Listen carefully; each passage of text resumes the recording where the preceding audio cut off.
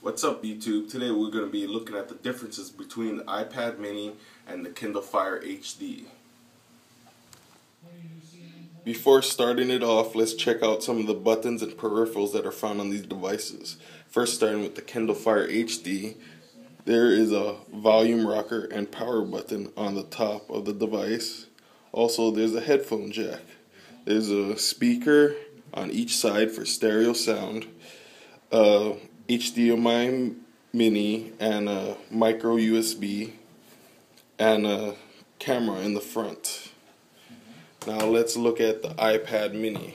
iPad mini has a camera in the front, has a power button on the top with a camera right besides it, and also has a volume rocker on the side with a switch for muting or keeping the orientation of the screen in a certain position.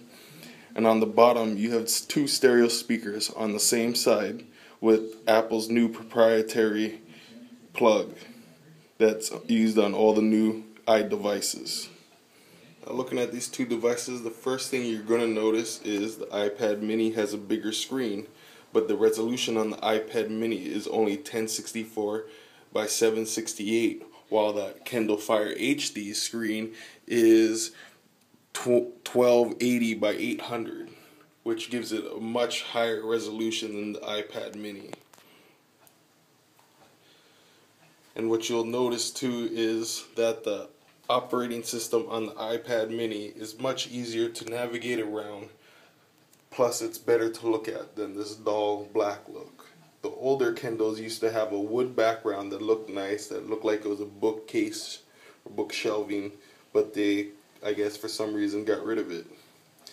Well, next I'll be showing a close-up view of what's the difference in between the resolutions with high-res pictures.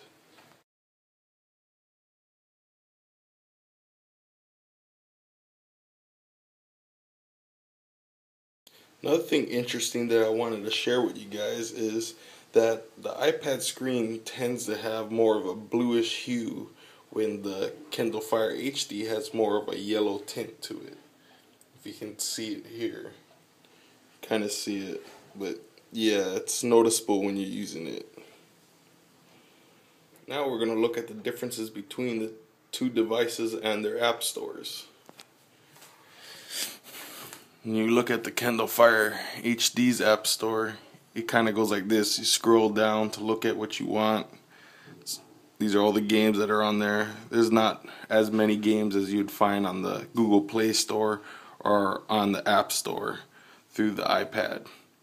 But there is a good amount of selection if you were going to pick up a Kindle.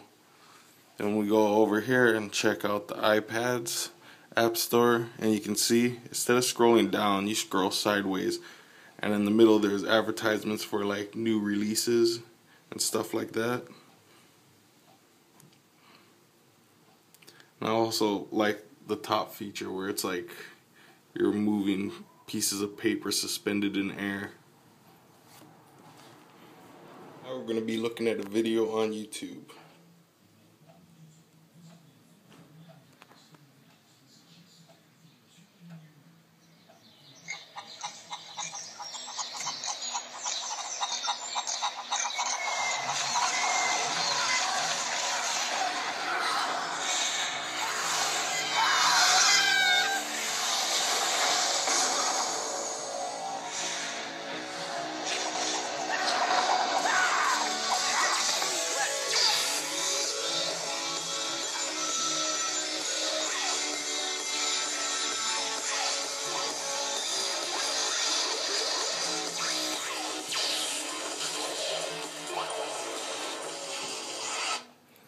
Probably don't notice it through the camera, but there is a difference between the two. The iPad, for some reason, has a sharper image, which the Kindle Fire, on the other hand, has a more pixelated image. Also, another thing to note, the colors on the Kindle Fire HD are more vibrant. They're more warmer, I should say. And the blacks seem more truer on the Kindle as well. Alright guys, that wraps it up for the comparison between the Kindle Fire HD and the iPad mini. Both devices has their strengths and weaknesses, so you guys can decide on which one do you guys really believe is better. Leave your comments below and have a good day. Subscribe.